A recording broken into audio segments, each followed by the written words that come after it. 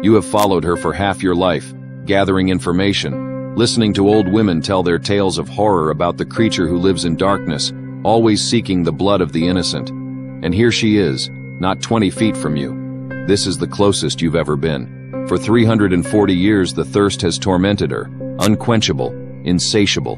What must it be like, this immoral craving that will never satisfy? It must be a horror beyond mortal comprehension. You almost pity her.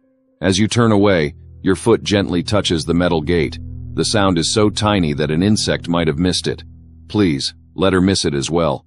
Surely she would ignore it, having just fed. You freeze and try to become part of the old crate next to you. Breathing stops, movement stops, even thought stops. But nothing can stop the violent pounding of the blood as it races through your heart, each beat desperate to complete its cycle before life ends. Did she hear? Maybe the slurping of her snake-like tongue as it slithers over her bloody teeth had hidden the noise. She smiles seductively now and turns all her attention directly to you.